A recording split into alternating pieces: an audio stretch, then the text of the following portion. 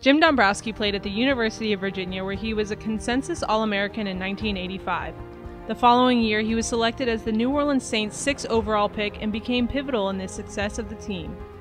The left guard was a dominant force on offense and proved himself reliable and durable through 11 seasons and 151 games with the Saints. Dombrowski was on the front line protecting Saints Hall of Fame quarterback Bobby Hebert and became part of the first winning season in Saints history. Yeah, I got drafted by the Saints in 1986. The draft was not as big a media deal as it is today.